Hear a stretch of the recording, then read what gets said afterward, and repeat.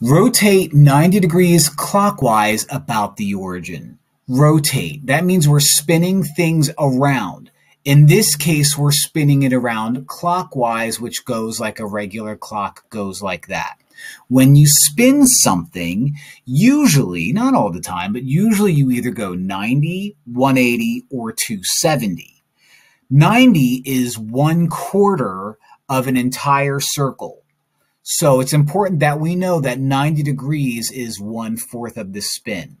Now, this is the way that I've been doing it for years, and you might have a teacher that does it differently, but this is what I do. I'm pretending that I'm using a piece of paper and I'm physically spinning it this way 1/4 of a turn.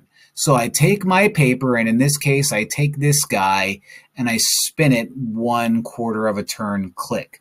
My answer is going to look like a shape that looks exactly like that. That is my answer. So what I'm going to do is I'm going to write out these points as they appear so that when I fix my page or picture, I can draw those points out and I have a nice pretty little picture. All right, so let's find out what these points are. In no particular order, I can start out with I, so I'm going to call it I prime, and I find out what I prime is as it appears. And if I start at the origin, it appears to be left 1, 2, up 1, 2, 3. So left 2 is -2. Up 3 is +3, so I prime appears that it would be at left 2 up 3, -2, 3. Do it again. Here's E. So E prime looks like I go from the origin left 1, 2, 3, up 1, 2, 3. So left 3, up 3.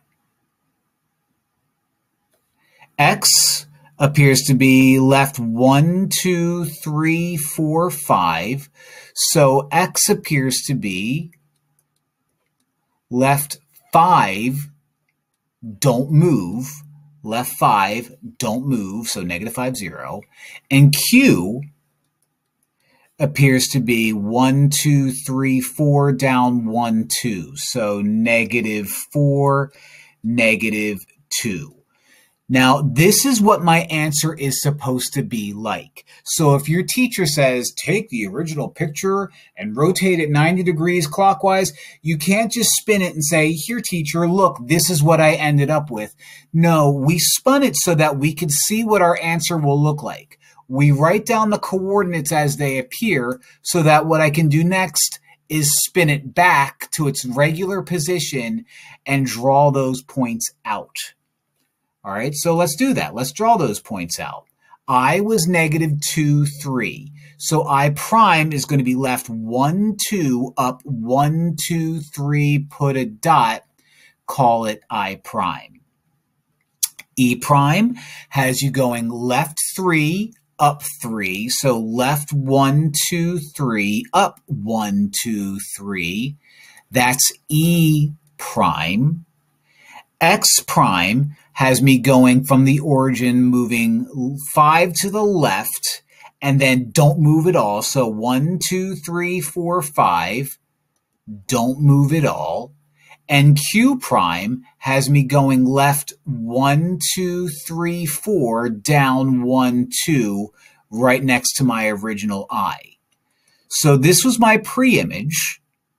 And now what I'm doing is I'm connecting the dots to make my regular image, and I'm always so bad at this. Let me try this one again. So bad at that. No, not happy.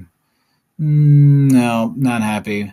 So if you had oh my gosh, not happy at all. So if you had the capacity to draw like a normal person, unlike me, you would realize that, oh, these shapes are exactly the same. They didn't change at all. No, they didn't. What they did is they rotated, and this guy spun 1/4 turn that way and looked like that guy. So that's how I do rotations. Take your page, spin it in the appropriate direction, write down the dots as they appear, fix your page, and draw out those dots, connect them better than me, and you're done.